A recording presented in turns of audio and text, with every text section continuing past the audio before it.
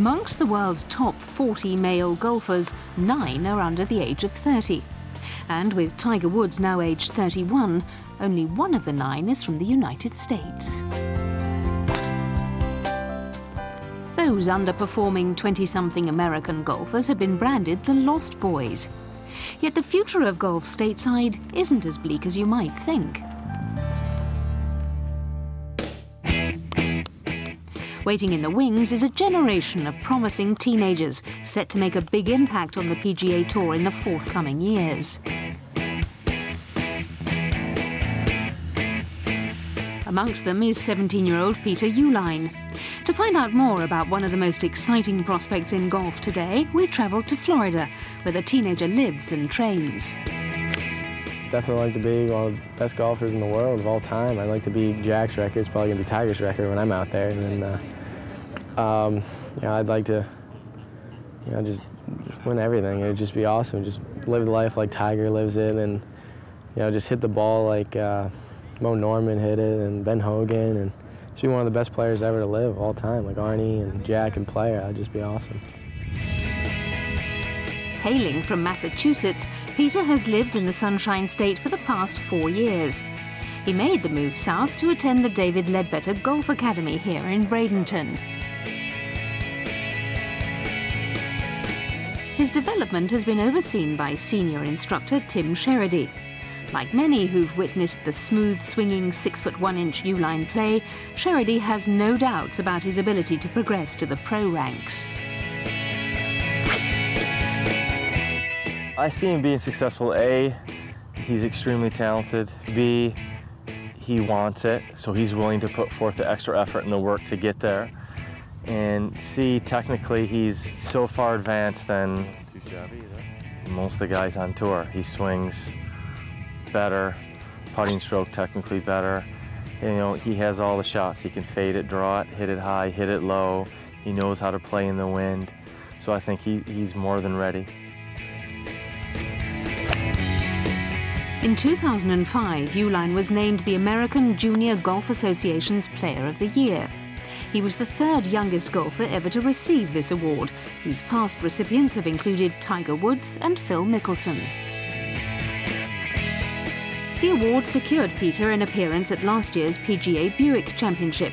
It was an impressive achievement considering he was just 16 at the time, and mixing it with the pros proved a valuable lesson. You have to really putt well, and you have to get up and down when you need to get up and down. So I think your short game's got to be. I mean, anybody can hit the ball good. I'm saying I was on the range during the event, and then I was watching guys hit balls. I hit the ball better than they did, but their short game's just so good. It's unbelievable. So your short game's got to be real good. Golf has always played an integral role in Peter's life. His father, Wally, is regarded as one of the most powerful men in the sport. He's the chairman and CEO of the company which produces some of the game's biggest brands. Growing up, there was always a stream of famous players visiting the family home in Massachusetts. Aaron Baddeley came over to the house. Sergio was there. I played kickball with him. I played soccer and kickball with Sergio during the Ryder Cup. That was fun. Brad Faxon, Billy Andre I met, and I was this close to picking up the phone when Tiger Woods called. But there's been a lot of people at the house. When Peter moved to Florida as a 13-year-old, the Uihleins decided that Mum Tina, herself a talented college golfer, would accompany him. Together they set up what's become the family's second home, about a 10-minute drive from the academy. With his father being so high up in the golf world, Peter has enjoyed the perks of hanging out with top players and having access to the best equipment. But he's also aware that there is a certain amount of pressure and expectation that comes with the Uihlein name. I try not to think about it because amongst the junior golfers, I was, I think, ranked #1 this summer. So I mean, I'm one of the best juniors out there, and people talk to me and recognize me for how I play, and not just for who my dad is anymore. The David Ledbetter Golf Academy is a sporting institute run for the development of talented youngsters. It has a high school on campus which Peter attends. Tell you what exactly we do. After he graduates next year, Peter plans to go to Oklahoma State University, which has one of the best golf programs in the country. 10 drops. A couple buddies of mine in college, they taught me that in college you just learn how to play. You're not so focused on your swing. You just learn how to play, and I feel like I can do that real well. But they, just learning little things like that, and then just not throwing away so many shots to get ready for the PGA Tour. So. Whether Peter stays at OSU for the full 4 years remains to be seen. Like Tiger Woods before him, he may decide to leave early to join the professionals.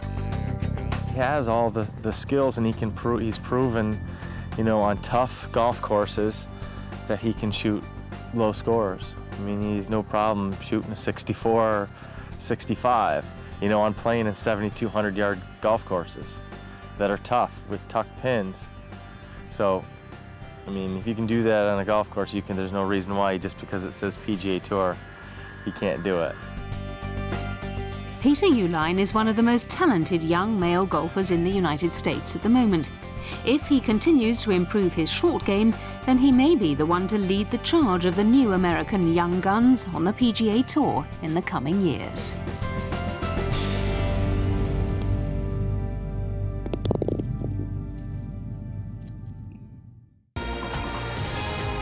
Subscribe now to our YouTube channel for the very best of Trans World Sports.